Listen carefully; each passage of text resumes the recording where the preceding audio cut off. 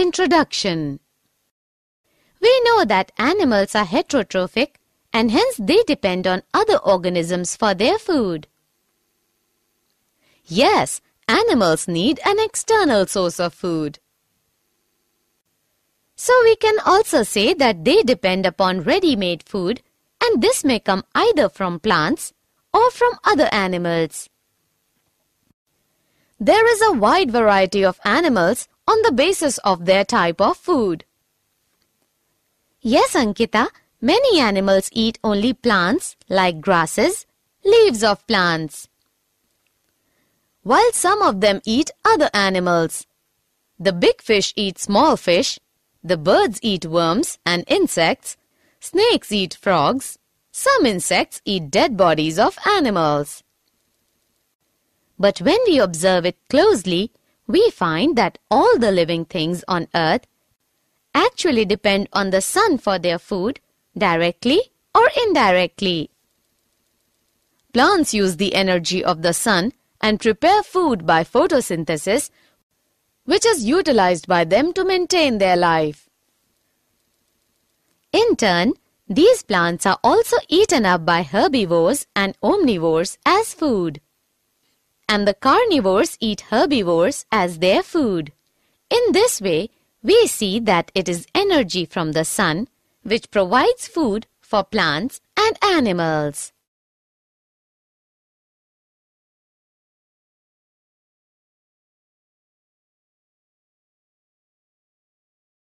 Objectives. At the end of this lesson, you'll be able to understand nutrition in animals, find out types of animals on the basis of food habits, understand Holozoic nutrition, find out various steps of Holozoic nutrition, understand nutrition in human beings, find out various organs of digestive system, understand structure and functions of mouth, buccal cavity, pharynx, esophagus, stomach, small intestine, large intestine, and anus. Find out various digestive glands, understand structure and functions of salivary glands and gastric glands, understand structure and functions of liver, understand structure and functions of pancreas and intestinal glands, study chemistry of digestive glands.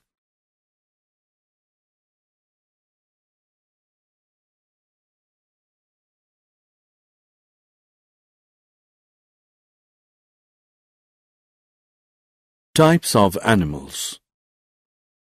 All the animals can be divided into three groups on the basis of their food habits: herbivorous, carnivorous, omnivorous. As we have already discussed that the animals which eat only plants are called herbivorous. They may eat grasses, leaves, grains, fruits, or the bark of trees.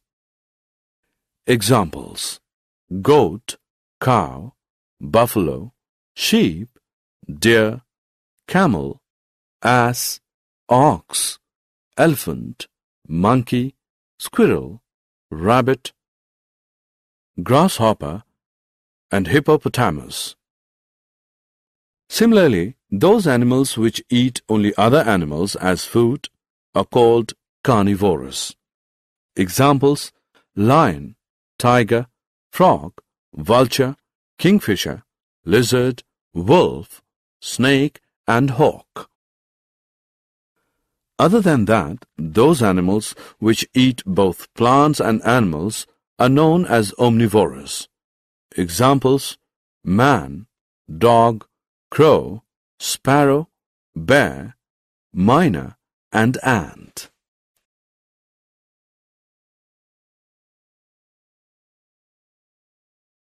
Holozoic nutrition. Holozoic nutrition. Holo means whole and zoikos means animals. Is a method of nutrition that involves the ingestion of liquid or solid organic material. The process of holozoic nutrition involves 5 steps: ingestion, digestion, absorption, assimilation, and egestion. Ingestion involves intaking of food. It depends on the size of food and structure adopted for ingestion. Ingestion occurs with the help of pseudopodia in amoeba, cilia in paramecium, tentacles in hydra, mouthparts in insects, protrusible tongue in frogs and wall lizards, hands in human. Digestion is the process by which complex, large-size, insoluble and non-diffusible polymeric organic compounds are changed into simple, small, soluble and diffusible monomeric compounds. Organic compounds like proteins, fats, and complex carbohydrate, amino acids, monosugars, and fatty acids, etc. It occurs in the presence of digestive enzymes present in digestive juices secreted by the digestive glands. Absorption in the process by which diffusible nutrients pass through the wall of alimentary canal into blood-lymph. Absorption involves both physical processes like diffusion and osmosis and active processes like active transport of glucose, amino acids, etc. Assimilation is an anabolic process by which simple nutrients are metabolized to resynthesize the complex macrobiomolecules like proteins, polysaccharides, fats, etc. It occurs inside the cells. The synthesized macrobiomolecules help in growth and repair of the body tissues. Egestion is the process in which undigested food is removed from the body. The whole food which we eat is not digested by our body. A part of the food which we eat remains undigested, which cannot be used by the body. This undigested part of the food is then removed by the body in the form of feces when we go to the toilet. Nutrition in human beings. In human beings, nutrition takes place through human digestive system. The various organs of the human digestive system are mouth, buccal cavity, pharynx, esophagus, stomach, small intestine, large intestine, rectum, anus.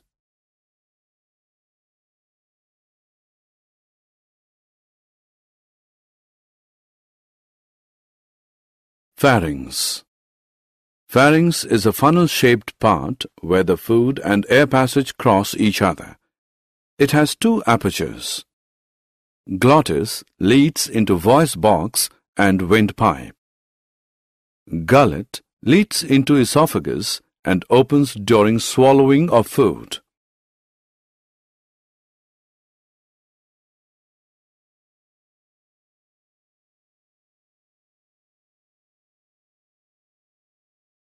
Esophagus. Esophagus is long, narrow and tubular part of digestive system. It passes through neck and pharynx and opens in stomach. It conducts the food by peristalsis.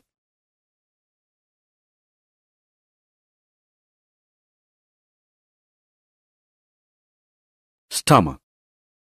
Stomach is a thick, muscular and J-shaped sac present on the left side of upper abdomen. Stomach helps in mechanical churning and chemical digestion of food. The food is churned in stomach for about 3 hours, due to which the food breaks down into smaller pieces and forms a semi-solid paste. The stomach wall contains 3 tubular glands in its walls which secrete gastric juices. The gastric juices contain 3 substances: HCl, enzyme pepsin, and mucus.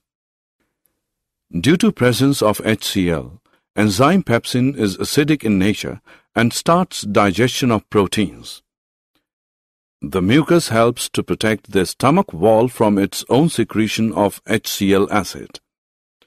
The muscular wall of stomach helps in mixing of food and gastric juices. Small intestine. Small intestine is the largest part of alimentary canal. It is about 6.5 meters long in an adult man. It is called small intestine because it is very narrow.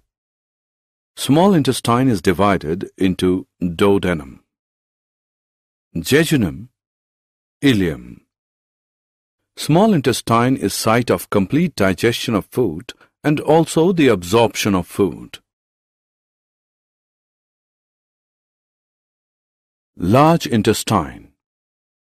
Large intestine is shorter and wider than small intestine. It is divided into colon and rectum. It helps in formation and temporary storage of feces. The colon is the last part of the digestive system in most vertebrates. It extracts water and salt from solid wastes before they are eliminated from the body.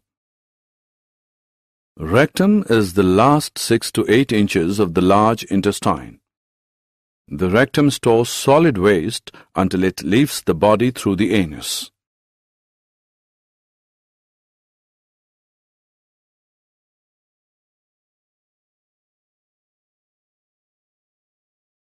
Anus. Anus lies at the base of trunk and is for egestion of waste products of digestive system.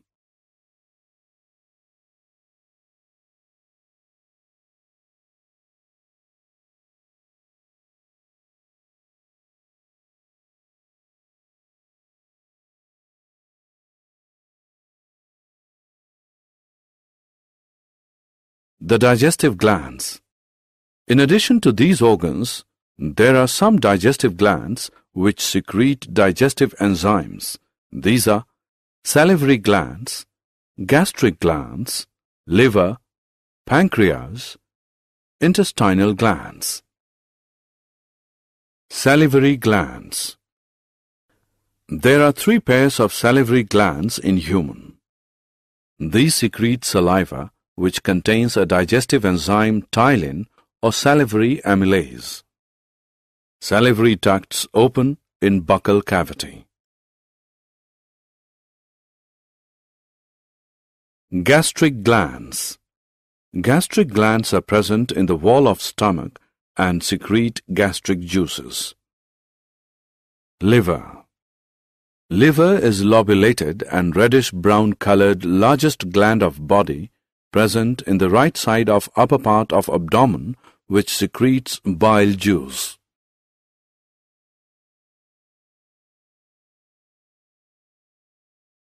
Pancreas. Pancreas is yellow gland present just behind the stomach which secretes pancreatic juice. Pancreatic duct carries pancreatic juice to small intestine. Intestinal glands.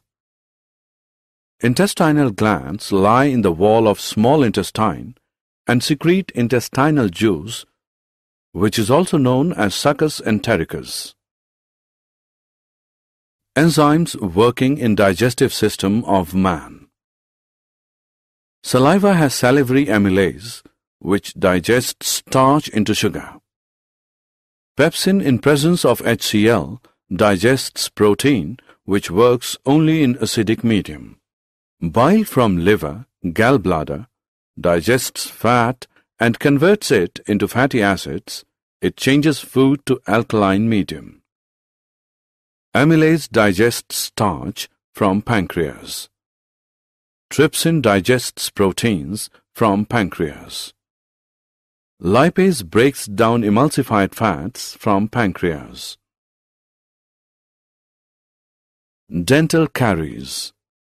Dental caries or tooth decay causes gradual softening of enamel and dentine.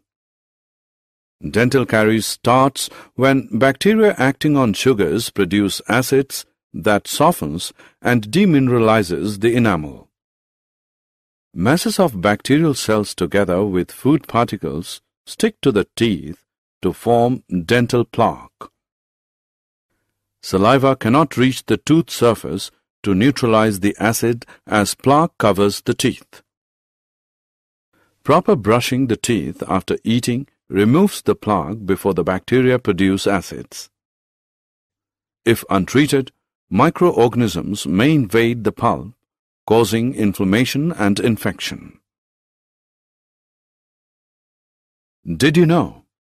In man, vermiform appendix is a vestigial tube at the junction of small intestine and large intestine. Elongation and inflammation of vermiform appendix is called appendicitis. Period of gastric digestion depends upon nature of food. It is 1 to 2 hours for carbohydrates and 5 to 6 hours for fats.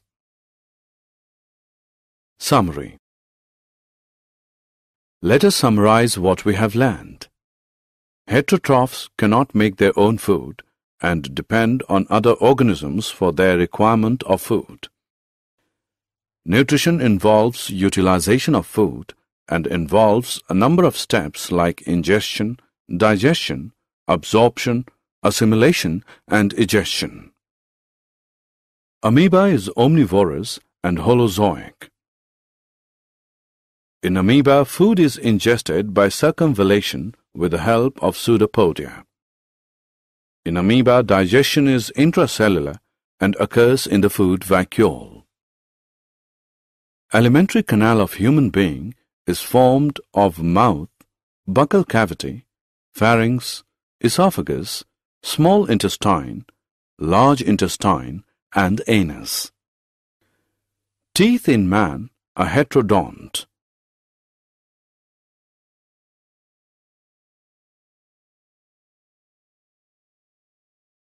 Food moves down the gut by the process of peristalsis. Digestive glands of man include 3 pairs of salivary glands, gastric glands, liver, pancreas, and intestinal glands. Digestive glands secrete digestive juices which contain digestive enzymes. Digestion of carbohydrates starts in buccal cavity, while that of proteins and fats is started in stomach. Digestion is completed in small intestine. Absorption of food also takes place in small intestine. Dental caries is caused by Streptococcus mutans bacteria, which causes fermentation of sugary diet and produces organic acids.